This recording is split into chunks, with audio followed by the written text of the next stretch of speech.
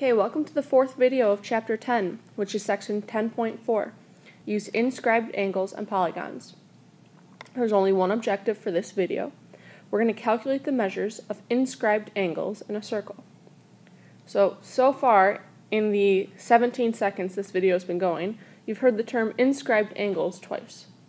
So we should probably define what is an inscribed angle before moving on.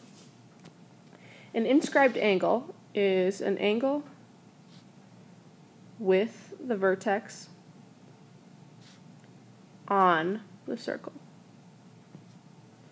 So in the figure we're given, it says angle JKL is an inscribed angle. So this is JKL. It's inscribed because K, the vertex, is located on the circle itself. So far we've done inscribed angles, and then remember from before that we did central angles when the vertex was at the center of the circle. When you have an inscribed angle, the arc that contains it is called the intercepted arc. So in this case, arc JL, this arc right here, that's called the intercepted arc. So besides knowing what an inscribed angle is, you have to know that the measure of the angle is 1/2 the measure of the intercepted arc.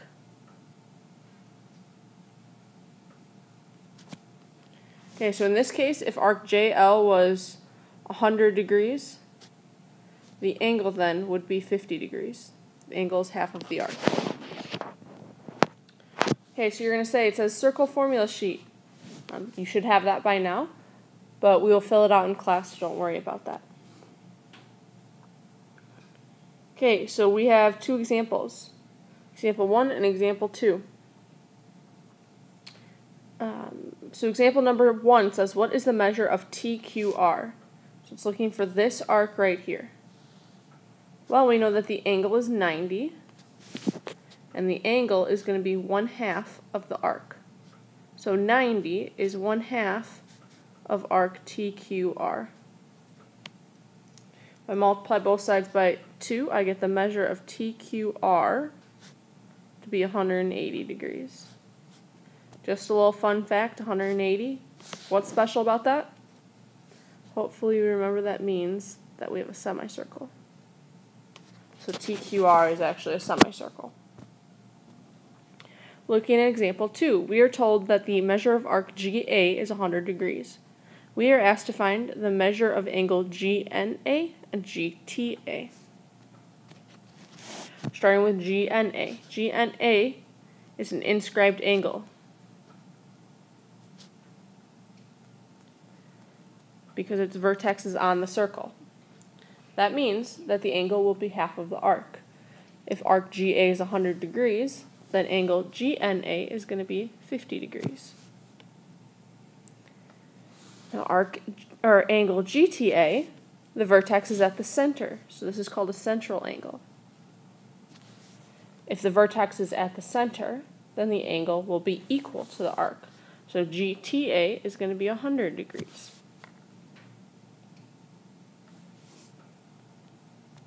Okay, moving on.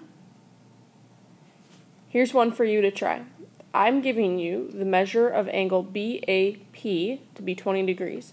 You have to find arc BC and arc AB. Pause the video right now and try it on your own, please.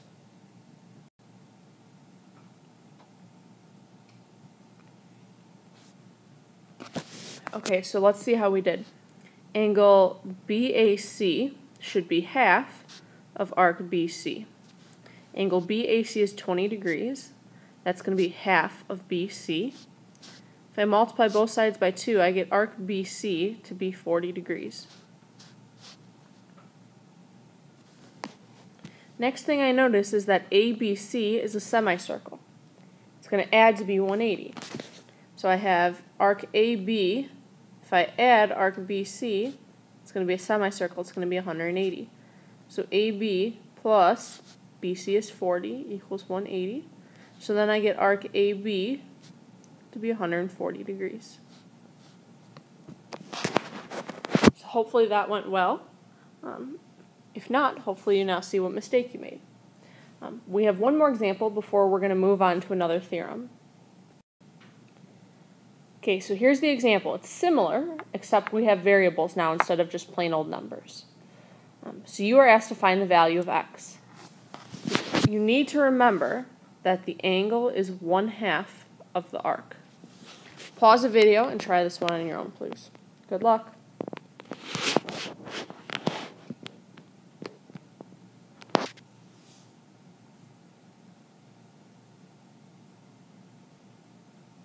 Okay, let's see how we did. I gave you a big hint by reminding you that the angle is equal to 1/2 of the arc. The angle in this case is 5x. That's angle BAC. So I get 5x equals 1/2.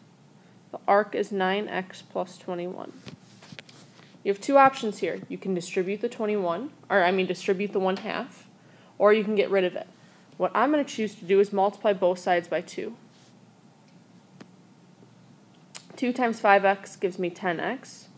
On the right side, 1/2 and 2 cancel each other, so I'm left with just 9x plus 21. If I subtract 9x, I get x equals 21. So hopefully that one went well for you.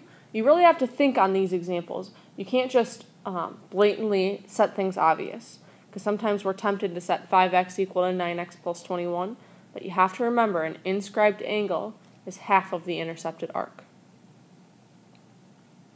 Okay, so here's our next theorem. It says if two inscribed angles intersect the same arc, then the angles are congruent.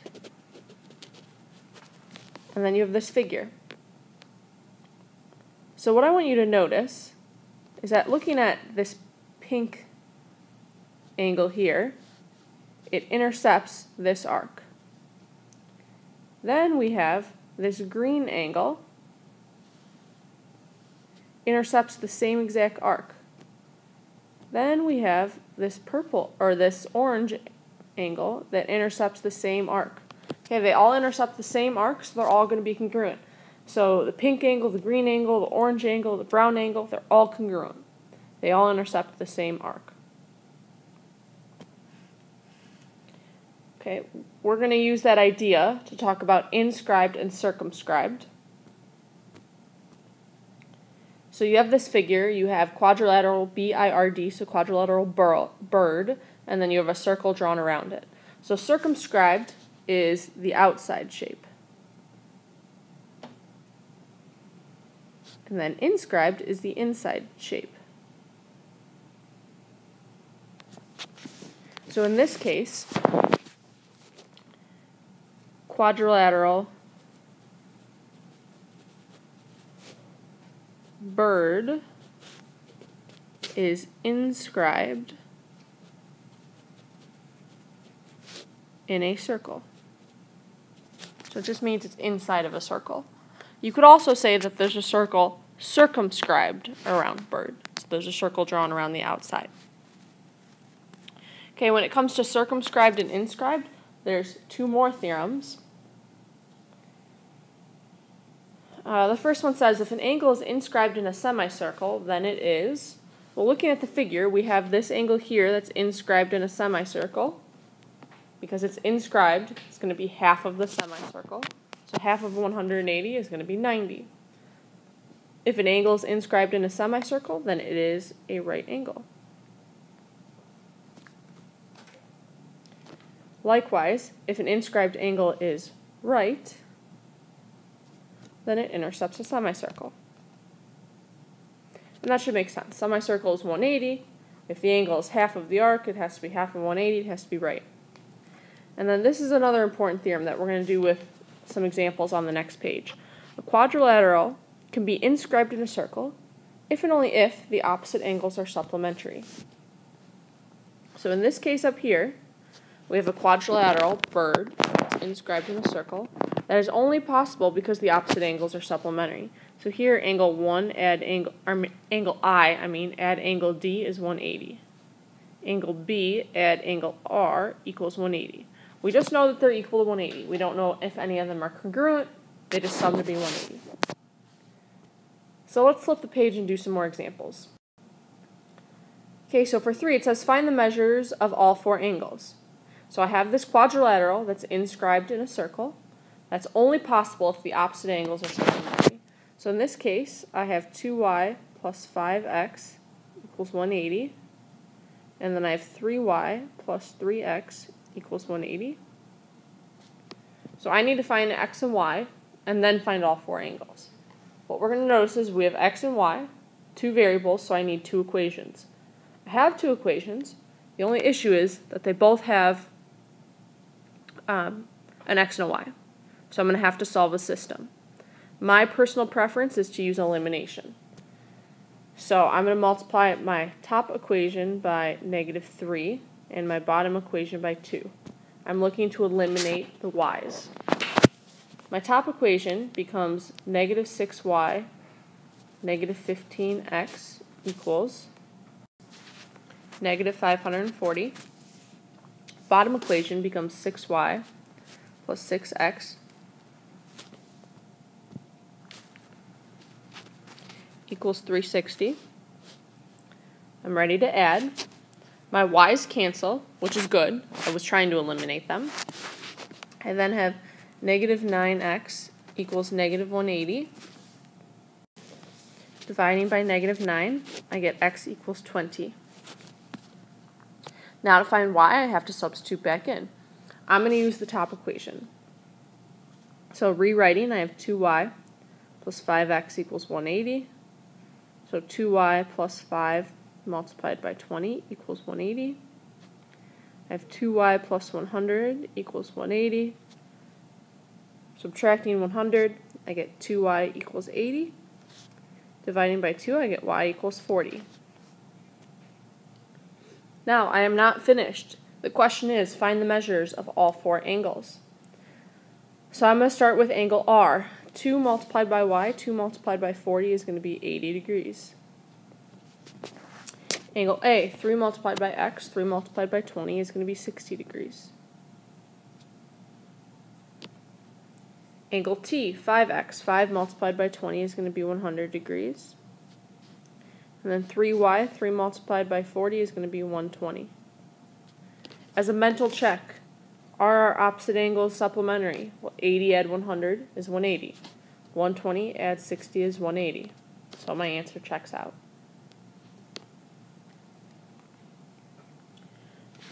Okay, so you have an example now to do. It says, did we accomplish the objective? Our only objective was to calculate the measures of inscribed angles. So we learned that an inscribed angle is half of the measure of the intercepted arc. Then we found out that if two angles intercept the same arc, they're going to be congruent. Last thing that we just did an example with is a quadrilateral that is inscribed in a circle can only occur when the opposite angles are supplementary. So, when you come to class tomorrow, I will be checking your answer for this problem that you have the correct values of x and y. Please make sure you show work. If you would like to, you may move on, and there are 2 more examples. My suggestion would be to pause the video and do these examples on your own, and then come back and listen to the answers. Okay, I'm going to start by giving you the answers. The answer to example number 6 is 123 degrees. The answer to example 7 is x equals 14 over 17. Now I'm going to explain the problem. So if you would like to listen, great. If you got them right, you may stop here. Example 6, calculate the measure of arc VST. So I'm looking for this arc right here. I have part of it, I have the 39, but I also need the ST. Now I have this inscribed angle. I know that an inscribed angle is going to be half of the intercepted arc. If the angle is 51, the arc is going to be twice that, so the arc is going to be 102. I'm going to use this to find the measure of ST. Remember that the entire circle is 360, all the arcs that is. So ST is going to be 360, subtract 135, subtract 102, subtract 39, in which case I get 84 degrees. So ST is 84 degrees. Now, the measure of VST is going to be VS add ST. VS is 39, ST is 84. When I add them, I get 123 degrees. For example 7, I know that the angle is 1/2 of the arc. My angle in this case is 10x. That's going to be equal to 1/2 of the 3x plus 14. Me personally, I don't really like the 1/2, so I'm going to multiply both sides by 2. So I have 20x equals, on the right side, the 1/2 and the 2 cancel, so I get 3x plus 14. If I subtract 3x, I get 17x equals 14. Dividing by 17, I get x equals 14 over 17. So those were a few extra examples. Hopefully they went well. Please bring any questions that you have to class tomorrow. Bye.